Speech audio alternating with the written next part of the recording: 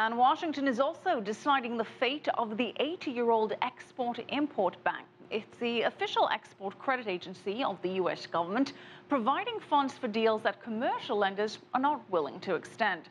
Now, those deals include financing sales of U.S. exports to foreign buyers.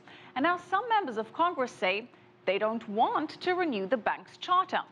As Chris Casquejo reports, they claim that the bank amounts to a welfare program for the world's biggest corporations.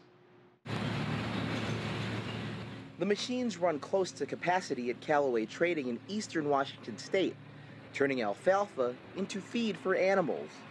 Since 2007, Washington state companies have exported more than $111 billion in goods financed by the Federal Export-Import Bank, 5 times more than either California or Texas.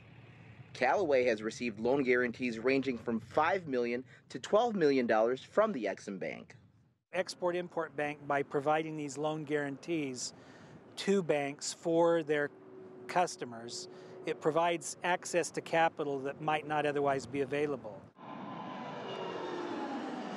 For aerospace giant Boeing, the stakes are much higher.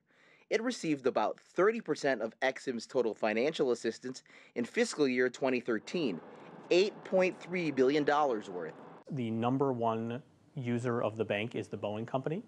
And so Boeing would really find itself in a less competitive position versus companies like Airbus. Even though Washington state is home to dozens of businesses who use the Export-Import Bank to help guarantee the creditworthiness of international customers, members of its own congressional delegation are divided on whether to renew the bank's charter. Those emerging markets don't all have the financial tools to make those deals a reality, but the Export-Import Bank can help.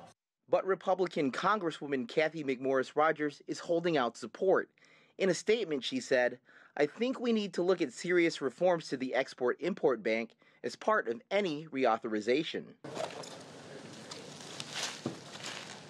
At Renton Coil Spring, a manufacturer of springs and spring assemblies, the Ex-Im Bank ensures an estimated 30% of shipments.